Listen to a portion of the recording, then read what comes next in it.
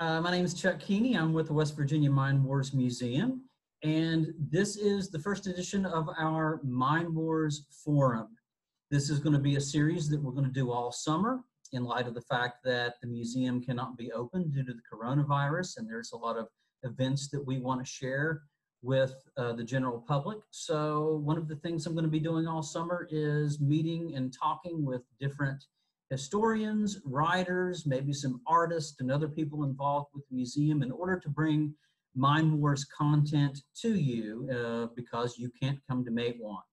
And of course, one of the big events that we want to deal with is the 100th anniversary of the Matewan Massacre, or Battle of Matewan, or Gunfight at Matewan, however you want to title that. We'll talk about what that means in a moment. But for our first edition, I have with me Dr. David Alan Corbin, and I'm thrilled to have Dr. Corbin here with me. He is, in my opinion, the dean of Mine Wars historians. His book, Life, Work, and Rebellion in the Coalfields, was the first book that I ever read about the Mine Wars when I was a teenager. By the way, I still have my copy of it right here that I had when I was a teenager. It's about to fall apart, actually. But, and he also, of course, was published the West Virginia Mine Wars Anthology, of course, which was later renamed Gun Thugs, Rednecks, and Radicals. And got a copy of that one here, too. But I still think that your work, Life, Work, and Rebellion, is the standard by which all other Mine Wars books are measured. And I'm teaching an online Mine Wars course at West Virginia Wesleyan College this fall, and your book is my standard text that I'm using. So I think it's still the best book out there. And I'm thrilled to have you here with me to talk about the centennial of the Matewan Massacre. So Dr. Corbin, thanks for joining me. A pleasure. Glad to be here. Well, great. Well, before we get 100 years back, I want to go back about 40 years or so to when you were a master's student at Marshall University. We both got our masters at the same place, by the way, which is a good thing. So tell me about when you first began to become interested in the Mine Wars and your early research there. I have to point out that when I first started, Chuck, there's absolutely nothing on the Mine Wars. It came at this completely ignorant. Mine Wars been left out of our history books, left out of our classes. You know, at Marshall had courses in Latin American history and one in Southeast Asia history, but nothing on West Virginia labor history, especially the Mine Wars. It's a complete void. Nothing been written. When I was at the library one day, Marshall Library, one of the librarians who I knew quite well, and always talking with her, she put me on this microfilm of a labor newspaper in Huntington, the Socialist Labor Star. And she thought, given your interest, you might be interested in this. So I started reading the newspaper, astounded about what I was reading. Quickly learned in public schools in West Virginia, learned about Whiskey Rebellion, Bacon's Rebellion, all these other rebellions across the country. Never heard a thing about far larger and to me a much more important rebellion in our own state. And it's just been left out of our history books and left out of our schools. As I was reading the Social Labor Star, I was just astounded about what I was reading about the Paint Creek strike. I should say I later learned that this labor newspaper was started for the purpose of getting information out about the Paint Creek strike. The AP dispatcher in Paint Creek Military District, the AP dispatcher was the very head of the court-martial system. He's one court-martialing all the coal miners. So that's why he was controlling the information that came out of the coal fields. And that's why the two labor newspapers that were established, the Socialist Labor Star in Huntington and Labor Argus in Charleston, were so important. They were getting the information out of the martial law zone. And that led me to a missing issue of the paper. As I was reading through the paper, it was a weekly newspaper, the Social Labor Star is a weekly newspaper. All of a sudden there's an issue missing, gone. They didn't publish it for that week. As I kept reading through the newspaper, I found out why the governor had suppressed this, that issue of the newspaper. He'd called the militia out of the martial law zone, sent it to Huntington, 50 miles away to Huntington, and they came in middle of the night, smashed the presses, and incarcerated the editor. Actually, he ran off to Kentucky to escape, and eventually they caught him, put him in jail for a few days, and they Yeah. suppressed the newspaper. So they're trying to hide the story even while the story itself was developing. Absolutely.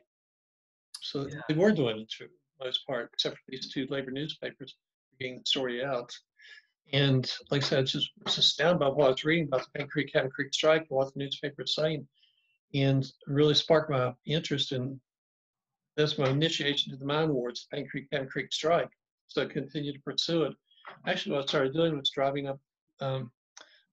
My family lives in Dunbar, so when I had a chance, I'd go to Dunbar. Then when I had an opportunity, I'd drive up to Cabin Creek and look for older miners to talk to them about the Paint Creek, Cabin Creek strike. A lot of them remembered it, and they talked to me about it. Um, and told me other stuff was going on vaguely. My mother, who was a nurse for a private doctor, she put me on to one of her patients, one of the doctor's patients. He's an elderly African American man, Rogers Mitchell. Mm-hmm. 80, I think he was about 86 or 89 at the time. And he'd come in, he'd talk about coal mining at the early days. And Mom thought I'd be interested in talking to him. So I went visiting. He lived in Institute at the time. And Chuck, he was just incredible. I got hours and hours of tape with him. Yeah. He'd lived through everything. He'd migrated up from South Carolina. He's brought in actually as a strike breaker. Then he found out what was going on, so he crossed the line and joined the strikers. But he eventually, he was not involved in the Matewan Massacre, but he knew about it, the shootout, as he called it, shootout down there, Mingo County. Yeah. Big one. And he'd tell me about that, and stunned what I was hearing. Then he was in the March on Logan, and he had eloquence to him too. I asked him about Mother Jones one time. I knew very little about Mother Jones this time, but I'd heard of her. I asked about Mother Jones. He just looks at me very solemnly, goes, "As long as it's a coal miner, she'll never be forgotten. As long as it's a coal miner, she'll never be forgotten." I started talking about the March on Logan. He tells me about that. He goes, we got on top of Blair Mountain. We got on top of Blair Mountain and ready to go into Logan. Somebody says, "You'll never get in there. You'll never get into Logan." And I says, "Why?" And I asked why. They said, "Because they got the United States Army in there." I said, "You're kidding. Got the United States Army in there." And that just really sparked my interest. Eventually, I did find Howard Lee's book, Bloodletting in Appalachia, which helped give some of the background to the material. He had such a pejorative, condescending tone toward the miners that it was not a book to be taken too seriously, but it was a good introduction, overall introduction. But that's was the spark. It started my obsession. I did a master's thesis on the Charleston Social Circle in the 30s, which covered the West Virginia Mine Workers Union, and I just determined to do this study on the miners.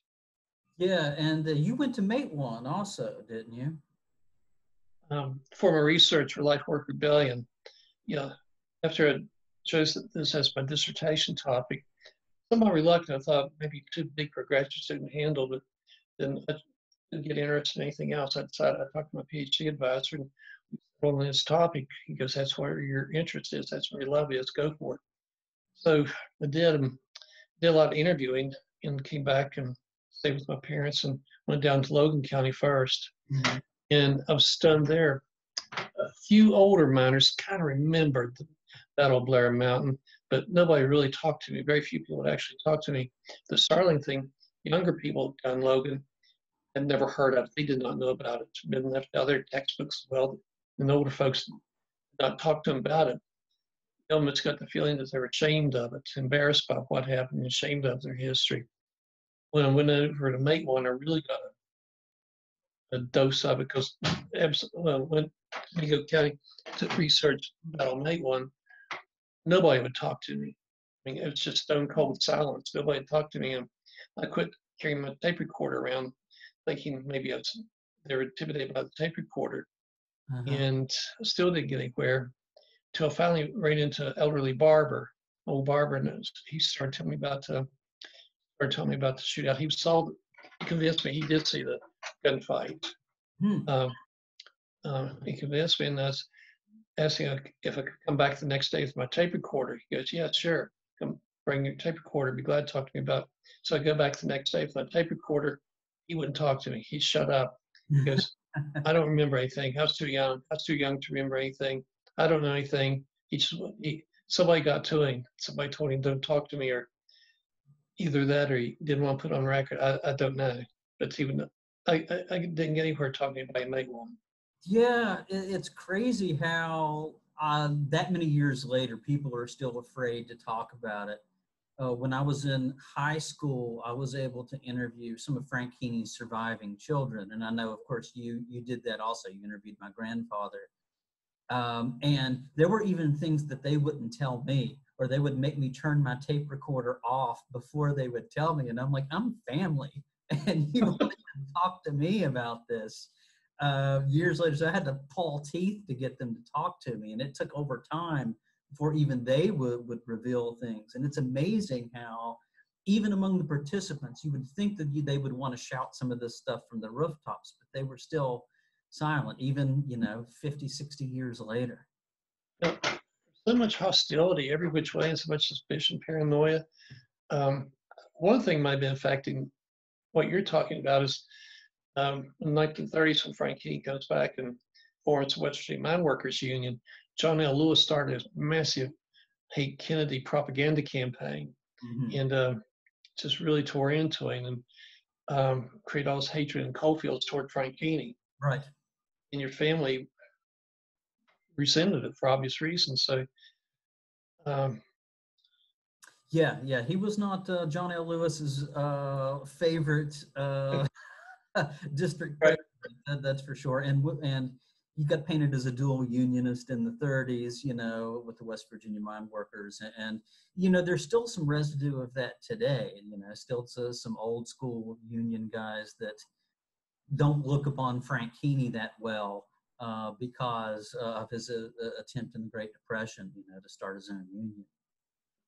Yeah. When Arnold Miller became president of UMW, I'd worked with Miller during the Miners for Democracy effort, and afterwards I was talking with President Miller and mentioned to him about Frank Keeney, and he knew Keeney, and he actually knew quite a bit about the West Virginia Mine Workers Union. And I suggested UMW dedicate a tombstone to him, have a ceremony, and recognize UMW's debt to Frank Keeney. And he liked the idea. He was going to go for it, said clear it with his family. So I came back and I talked to your grandfather, I think, Charles Belmont, your grandfather, about it, thinking he'd be excited. He wasn't. Right. He gave me a very cold shoulder. He didn't like the idea. And I think it goes back to all the hatred that Lewis generated toward Frank Keeney. He did get involved in it. Yeah, a lot of bitter feelings that, went down through the generations.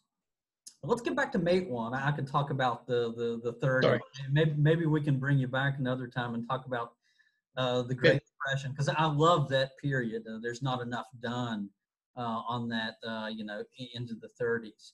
And I could talk about that all night too. But Matewan, getting back to Matewan. So here we are 100 years later, and there's all these other dramatic events of the mine work. The gunfights at Mucklow, you've got the Bull Moose Special, you've got the 3-day Battle of the Tug, which may have killed 30 plus people. We still don't know how many people died.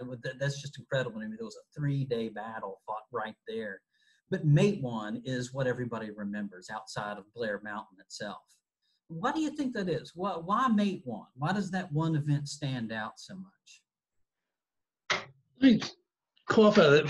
First, by pointing out, it's really great to point out all these other battles which are going on, because I've really encouraged people, don't look at any single event, any single episode. You have to look at the total picture. It's easy to get lost with trees. You got to look at the forest, keep the forest in mind.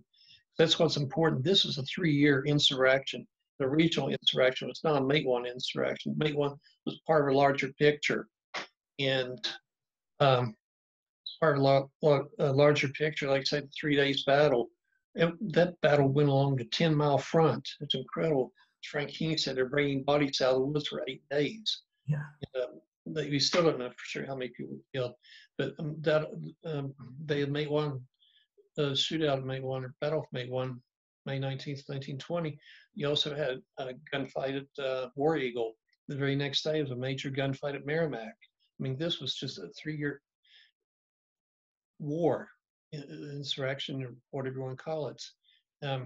Matewan stands out, though, 'cause it's probably most visible and most dramatic of the battles up until Blair Mountain.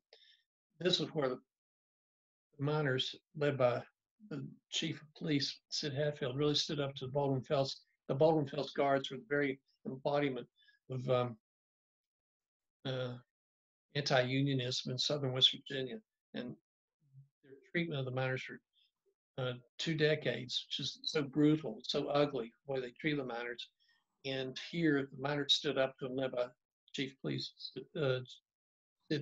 Sid Hatfield, stood up to them and said, "Mad as hell, we're not going to take it anymore." And the gun battle ensued, and they killed 7 of the 11 Baldwin Fells Guards who were sent in. But just take the whole scenario. The arrogance on part of the Baldwin Fells Guards. They'd had their own way so long with the miners.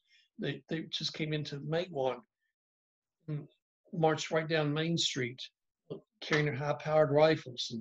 And they defy the mayor of the town, the chief of police of the town. They throw the miners out of their houses, and Hatfield stands up and goes, "Not in my town, you're not. Not in my town. This is my town. These are my people." He stands up to them, and like I said, the gun battle ensues, and they kills 7 of the 11 Baldwin Fells Guards. And this one time, the powers that be did not win, which makes the oddity itself worth remembering.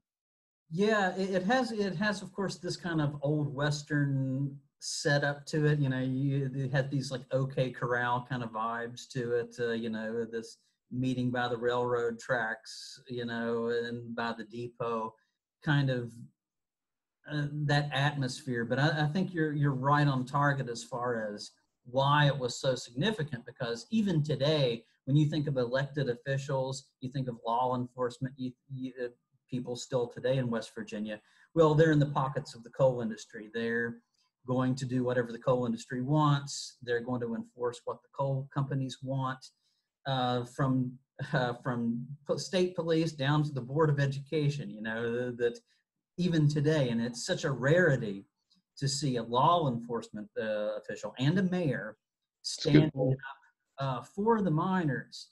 And now you did see that in Eskdale during Paint Creek and Cabin Creek, because they had a socialist mayor down there.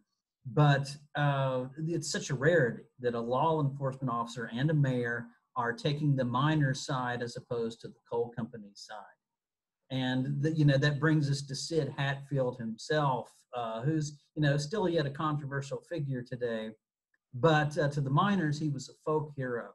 And you think he deserves that reputation as a hero? Yes, without question. He's one who willing to stand up to the miners, stand against the repression that was going on. And he took them on right there in the main street of town and showed the miners that you can win this thing.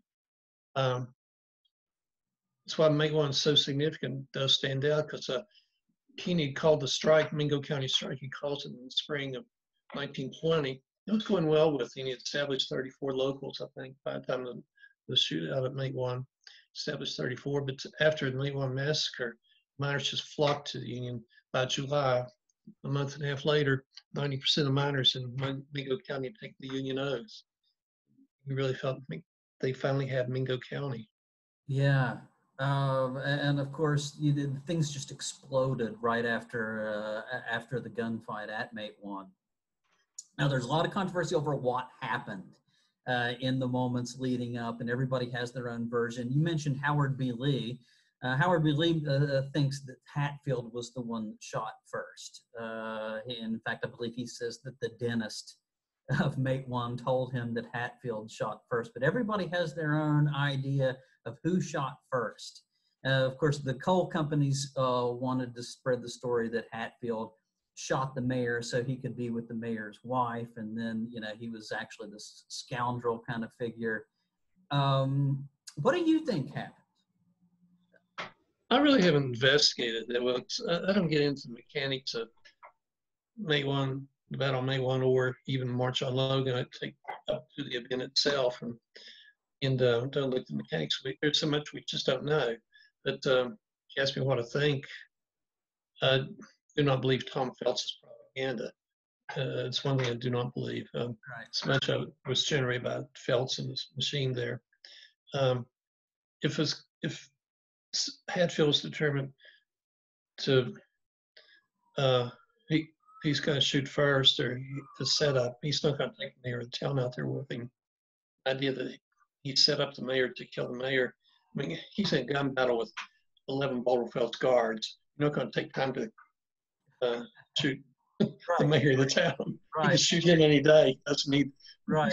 And with everybody there to see it, also, because the whole town would have seen it had he done that.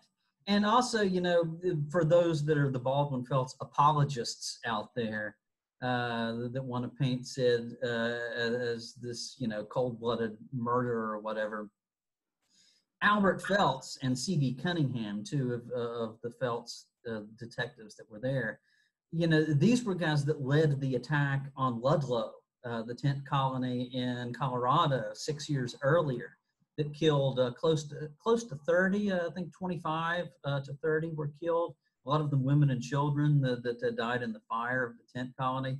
So Cunningham and Phelps, you know, had some serious blood on their hands anyway going into this. And, you know, they had a kind of a live by the sword, die by the sword kind of poetic justice there. But they're kind of, they weren't going to terrorize any more tent colonies after this day. So there's still controversy about it. You know, there's a descendant of the Baldwins, that Baldwin fellow that shows up in our museum in Matewan every now and then and tries to get his version of the story every now and then. So we still deal with a little bit of that today. But I think that particularly, you know, since your book came out and over the last 30 years or so, I think the wheels turned a little bit and we're finally getting that story out there. Let me point out, Chuck, one of the Baldwin Phelps who escaped the shootout, Oscar Bennett, it's actually, I don't know if you consider him a relative of mine or not. His daughter married my uncle, my mother's brother. Okay. So, yeah, Oscar Bennett. And it's interesting, yeah, he did escape. I talked to Diane about it. Like I say, it was her father. They got married in Bramwell, and that's where they lived. It's interesting to talk to her because she never would talk to anybody in the family about growing up as a child of Baldwin Phelps agents. Right. And everybody in the family, after they saw my book, they started dreading what she's going to say about my book. But actually, she read my book, and we were at breakfast one morning during a family reunion. I was talking to her, and all of a sudden, she just opened up with me. I wish they had a tape recorder. I didn't. She opened up what it was like being a child of a Baldwin Phelps agent growing up in the coalfields. And family had to move to Bramwell because she was being harassed so much by the miners' kids. No. At school.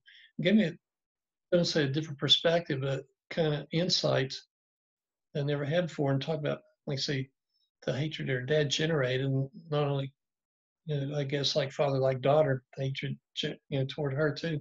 Like I said, the family moved to Bramwell, and that's where she got married my uncle. And it was interesting, to say the least. Yeah. Oh, what's interesting, she told me it's her dad who jumped into Tug River to escape the shooting, whereas Howard Lee says was another. Howard Lee identifies them, all the Baldwin Phelps agents who were there, names him, Oscar Bennett, as being there, and says another agent was one who swam across the river. So I don't know who's right on that one. Yeah, but that would have been a great conversation to have. But I think it continuously comes back to the mine guards, to the Baldwin Phelps agents, because you can argue back and forth about who had the proper warrant for who. You know, Sid threw out a warrant for Phelps and Phelps threw out a warrant for Sid, or you can argue about what happened up to the moment of the first shot. But we're talking about decades of systematic brutality that the mine guards had visited upon the miners, and the way they had taken away their freedoms of assembly and of speech and of the right to organize and all this. So it was built up over a lot of time. I guess that's one reason I don't get into the mechanics that much, because these events like Blair Mountain as well as Matewan, they're going to happen. It might have been another town, might have been Eskil, some other town, but it's going to happen. The hatred was there. It's just building up, building up, and it's going to explode someplace. As pointed out before, Blair Mountain was going to happen. It just happened to be Logan County, but it might have been Raleigh County, Fayette County, Mingo County. Blair Mountain was going to happen. Human beings can only tolerate so much oppression and exploitation. They will rebel. They will revolt. That's the cause of Blair Mountain as well as Battle of Matewan. So, like I say, I'm more interested in where these events come from, how they happened, rather than the mechanics of how they happened. So yeah, you're right, and something had to give. Exactly. And Matewan just happened to be the place where it gave in Mingo County. So here we are 100 years later. By the way, what do you call it? A lot of people call it the Matewan Massacre. Some people call it the Battle of Matewan. I've been referring to it lately as the gunfight because I think calling it a battle, I mean, like the 3-day Battle of the Tug, that was a battle.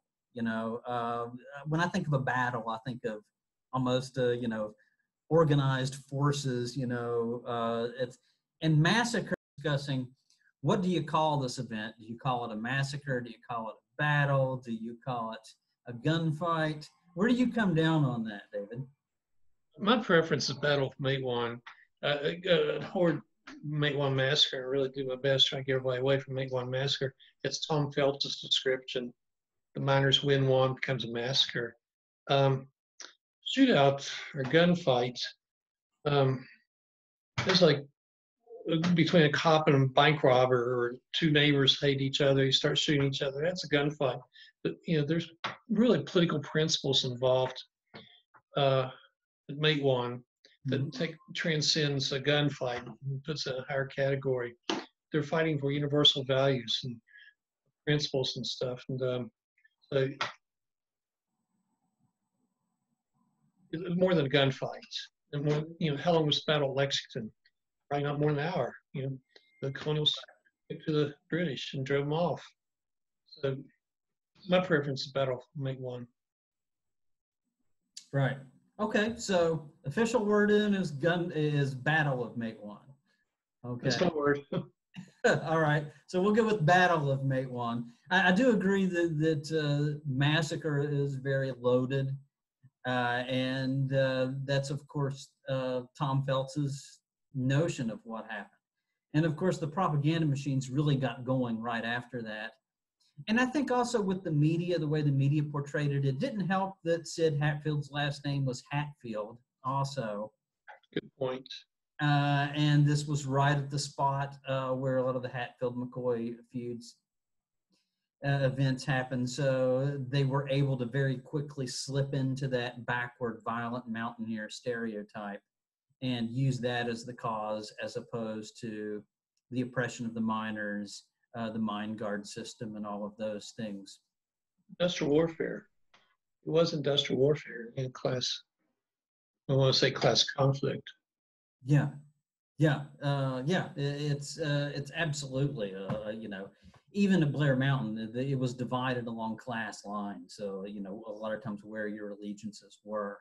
So, yeah, and even the witnesses that sided with the Phelpses in the trial, like the dentist that Howard B. Lee quotes that says that Hatfield fired first, you know, the professional class often sided with the company in a lot of these conflicts that took place.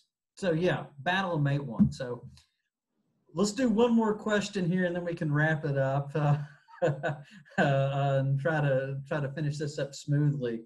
So it's 100 years later. What does this mean to us now? 100 years later. What do you think? I think it's important for us to recognize this symbolic, the symbolism of Matewan 100 years later, what it really stood for, get away from the violence, concentration on the violence, and to really what it stood for, what these guys were fighting for. And Matewan, like I say, it's just a microcosm of what was going on throughout southern West Virginia, the insurrection. And we remember Lexington and Concord not because people fought and died there, but what it's represented, the colonial standing up to British oppression and exploitation. It's what the miners were doing during this 3-year insurrection, finally saying up to the coal companies. And, takes form in Matewan in Battle of Blair Mountain, but it was a 3-year, like I say, struggle. And that's what we got to remember about it. Like I say, remember Matewan as we remember Lexington and Concord as symbolic moments in a larger picture, scheme of things.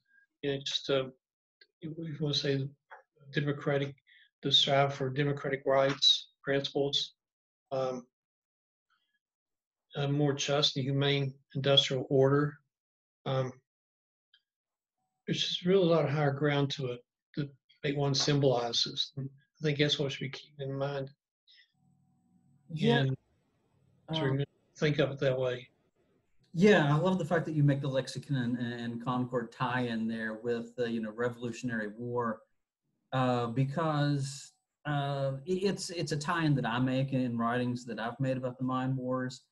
And it was that December, in fact, at the Lick Creek Tent Colony. A reporter for The Nation came and visited that tent colony and referred to the tent colony as Labor's Valley Forge.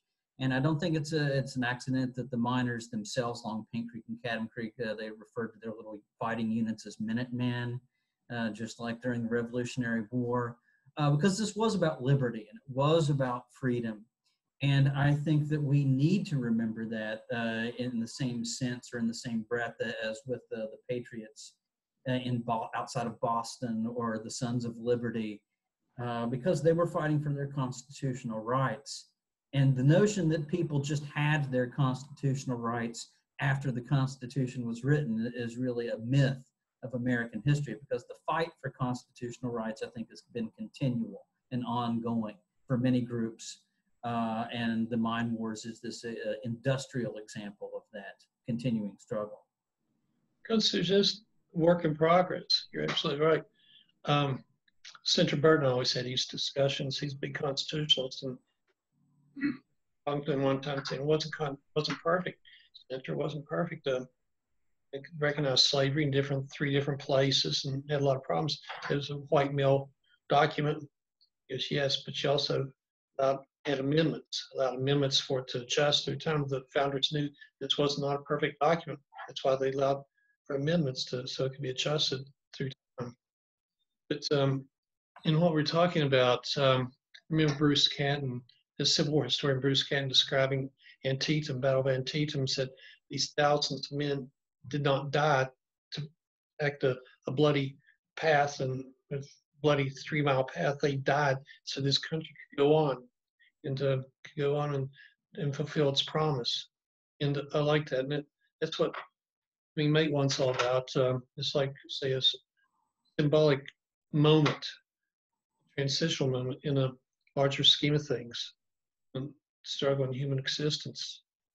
Yeah, couldn't have said it better.